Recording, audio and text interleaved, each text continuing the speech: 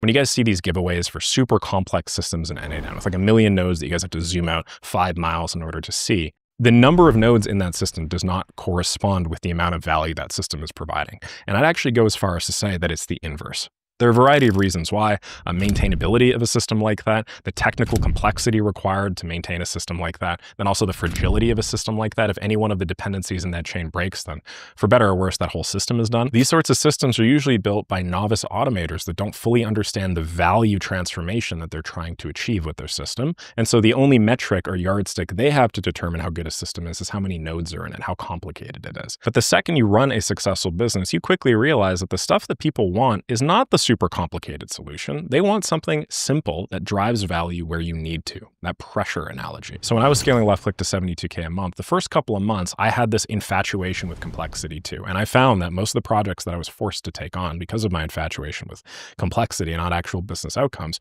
were quite complex. So I felt like I needed systems with a million billion nodes in order to deliver value. The older and more mature and more skilled I got in the art of uncovering actual business needs and solving them intelligently, the more I realized that businesses favored simple, maintainable solutions that apply pressure at specific points.